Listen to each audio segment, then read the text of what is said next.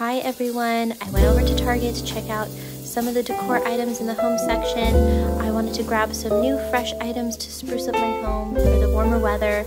I'm in the Studio McGee section. I bought some plates and a dessert tray. Those are from Hearth and Hand. I bought some cute little linens, and I also went over to the dollar spot where I spotted some cute little Easter and spring decor. There's some dish towels, some cute little pots and plants for you to put potted plants or fresh plants, some ceramic trays which are so cute for like a soap dispenser.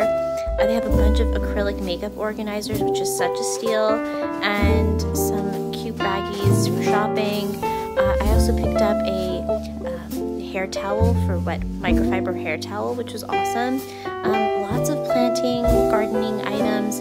I didn't pick anything up from that section. I just feel like it's still too soon and still too cold.